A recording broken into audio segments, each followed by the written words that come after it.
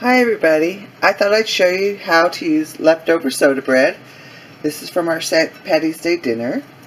And in this bowl I have milk, well almond milk, but you can use regular milk, 2 eggs, cinnamon, nutmeg, and vanilla. We're going to whip this up real good.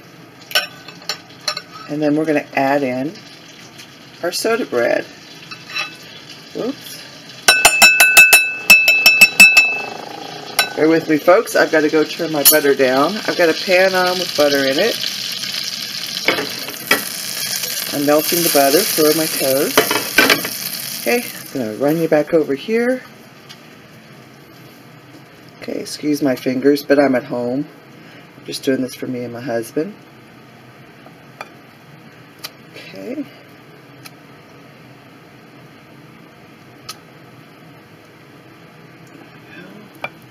I know, not very good camera shots, but I'm doing this one-handed, sorry.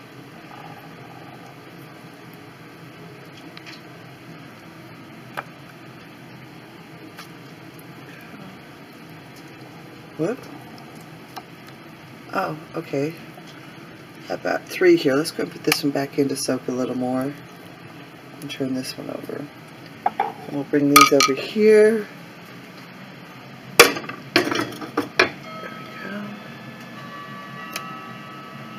And in our pan, turn it up just a little bit. This is really good with the raisins and everything in it. I really, really like it. Okay, and it's just a frugal way to use up what you've got. We waste so much food nowadays as a whole, as a people. And this is just a way to use it up instead of letting it get dried out.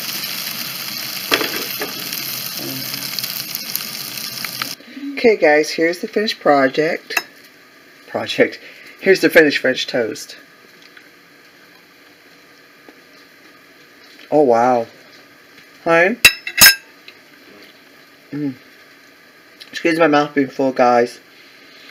This is really, really good. This is definitely one you need to try. Here's what's left of the French toast I made.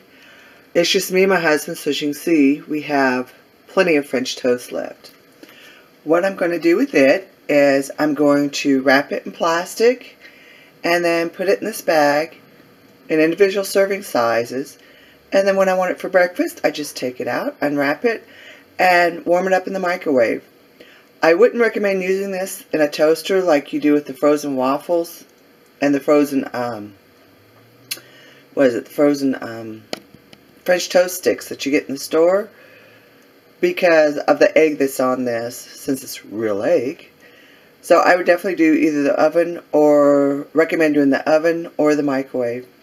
Anyway, I'm going to put a few of these aside for our friend Jan when we go see her today.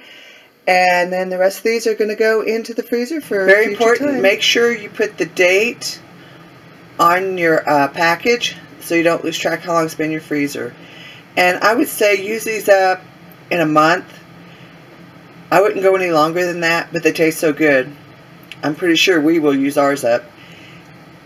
Anyway, that's just a little hint on how to use up leftover soda bread. And I've got a couple more breakfasts in here. Bye. Have a good day.